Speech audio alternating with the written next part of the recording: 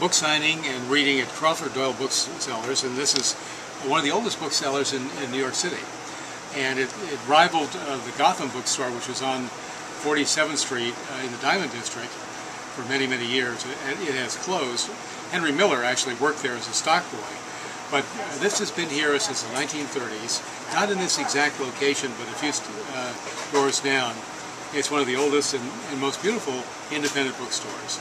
And it's owned by Crawford and Doyle, who have been partners for 17 years here in this location.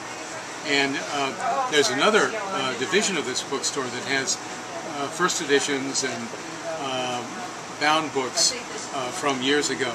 I don't think they have any Ernest Hemingway that are signed by Hemingway, but they have other books that are by Tom Wolfe, who lives in the area, and others that are signed by those authors.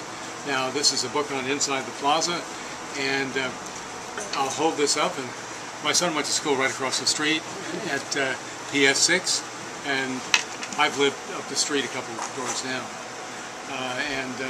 So this is a vanishing breed in New York City, the independent bookstore, but it's a terrific, really sales tool for New York City. It's what makes New York City so great.